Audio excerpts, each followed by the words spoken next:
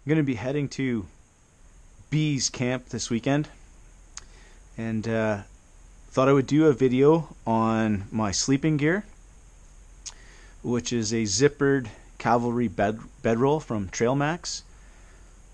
Really big fan of this. Now you can see it's fairly large, but I've got an extremely insulated sleeping bag in there, a pillow, and a 2-inch foam mattress. If you just want the canvas zippered bedroll, it fits in that box, which is 18 inches by 5.5 inches by 7.5 inches. So depending what you put in there, you can keep it pretty small or you can keep it pretty big.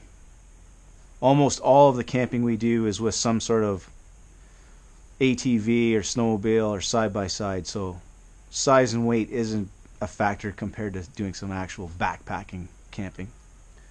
So I'm going to open it all up and show you everything that's inside, what I like about it, and etc.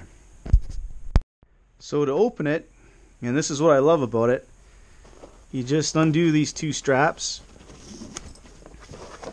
which are very robust. You can really make this as tight as you want without any concern of it ever ripping or breaking.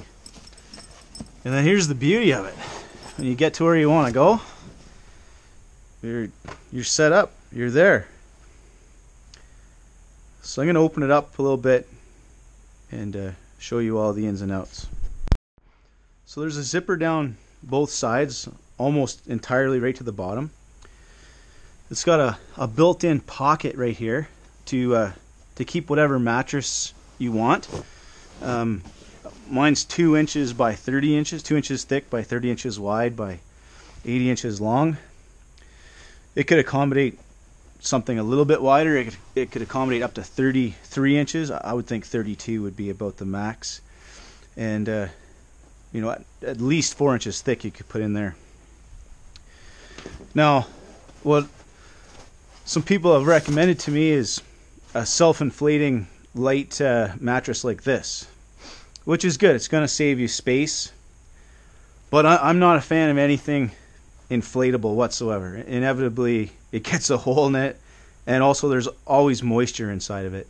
Even if you don't inflate it with your breath, it's still got moisture from the air. So I'm not a fan of these personally, but to each their own. So what I've got in here is a 2-inch foam mattress, and this goes in from the bottom. So here's the foam mattress, and you shove it in from the bottom all the way up. And once it's in there, it's great. It's really well secured. You can put blankets in here, which is pretty comfy with the blanket option. I just bring my sleeping bag. I'm a really big fan of this one, Rogue Expedition, minus 20 degrees Celsius. And, you know, pillow. You're all set. So usually when I'm sleeping, I've got this zipped up maybe a third from the bottom to a half from the bottom, something like that. And that's pretty much how I use it right there.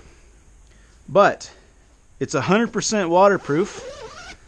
So if you happen to be outside or in a really damp setup, you can actually be in here with your head at the top, and you just kind of flip this flap over your face, and you're literally waterproof.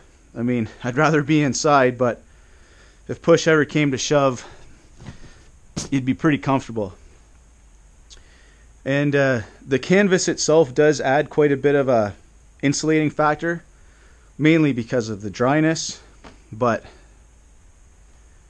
I'm a really big fan of this setup. Hope you are too. Take care.